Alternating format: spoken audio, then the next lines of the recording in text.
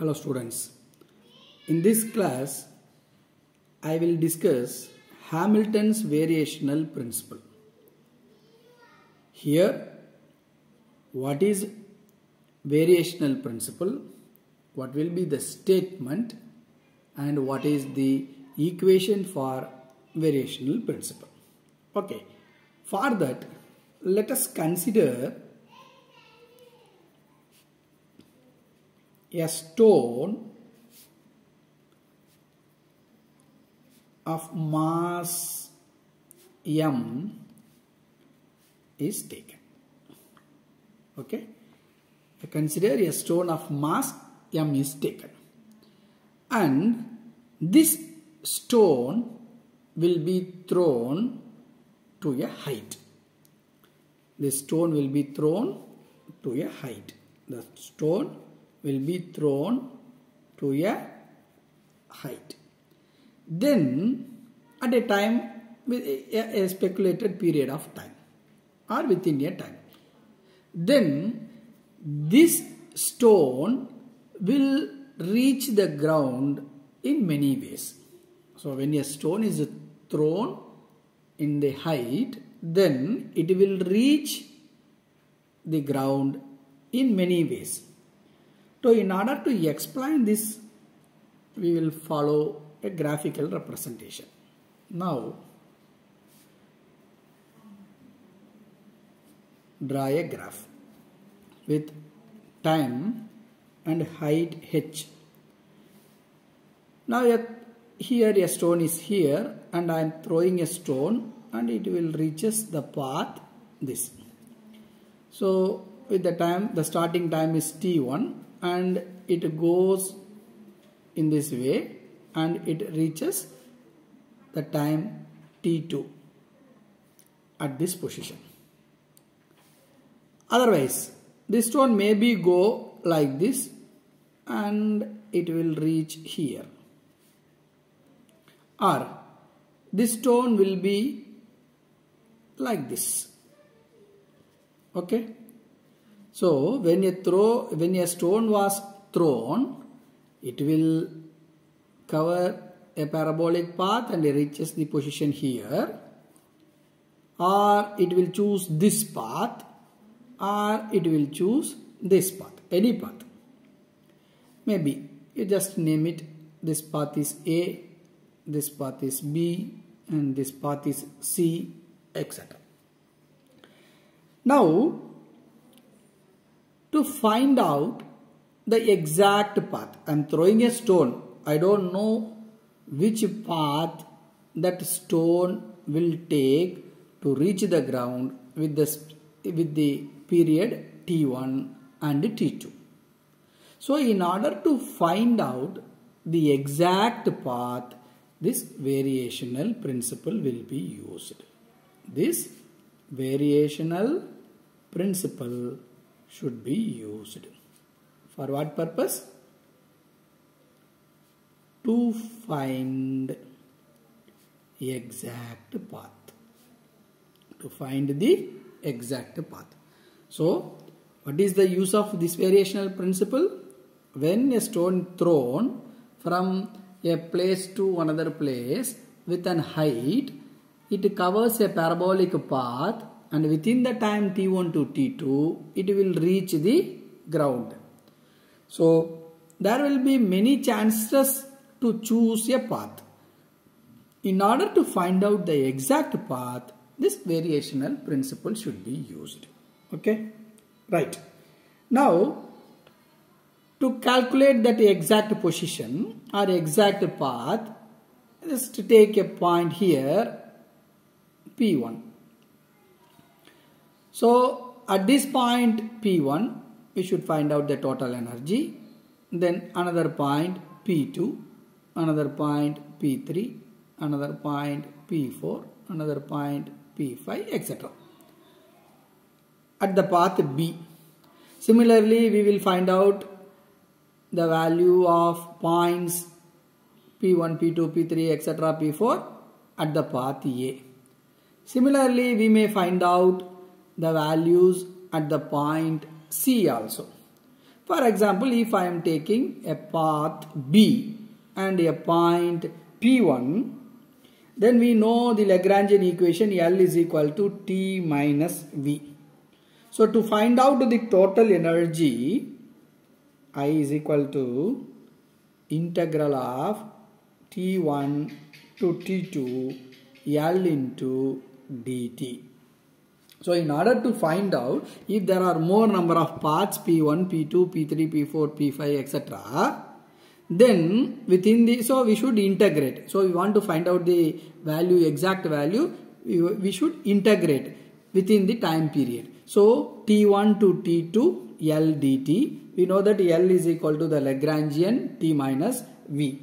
This I is called action integral, where I is called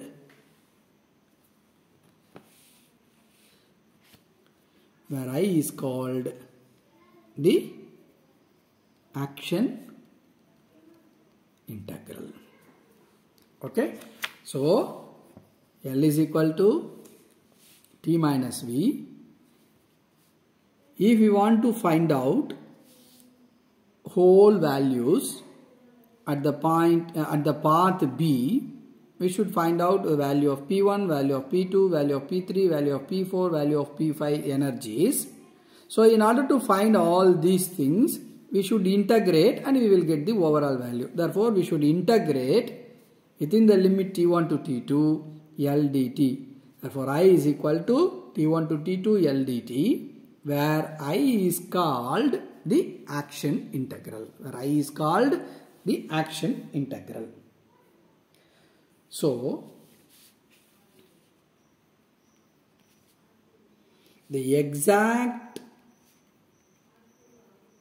path is one for which the action integral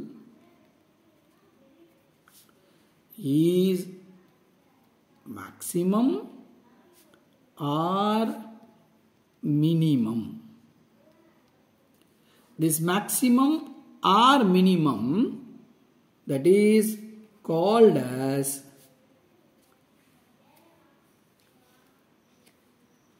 extreme. That is called as extreme. Therefore, I is called the action integral. So, the exact path is one for which the action integral is maximum or minimum. This maximum or minimum is called as extreme. The maximum or minimum is called as extreme. Now, what is the definition for this variational principle? What is the definition for this variational principle? Now you see, what is the definition for variational principle? You see, it states that actual path followed by a conservative holonomic dynamical system over a fixed time interval, say the time interval be T1 and T2, is that over which the line integral of the Lagrangian L is extreme. What I told already, I am giving in the symbolic representation, I is equal to integral of T1 to T2 L dt. This is the definition.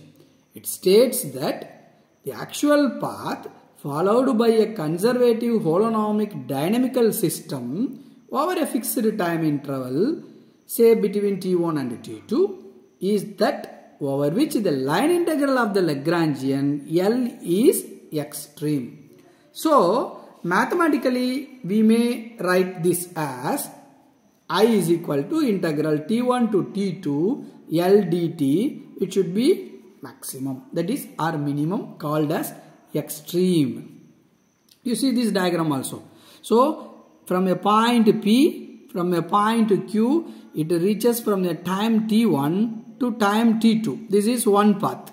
It may go with another path 2. It may go another path 3.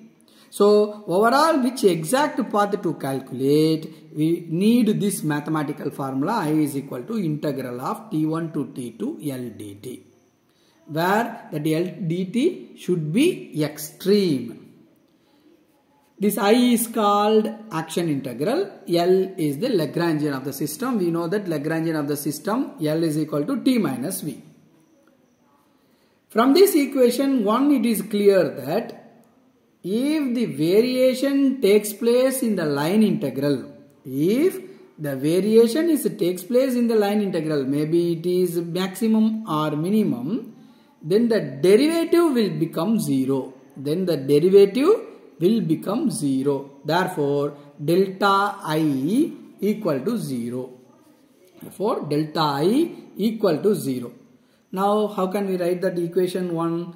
Delta I, that is equal to delta integral t1 to t2 L dt, that should be is equal to 0. Delta I, that is equal to delta integral of t1 to t2 L dt, that is equal to 0. This is called variational principle. That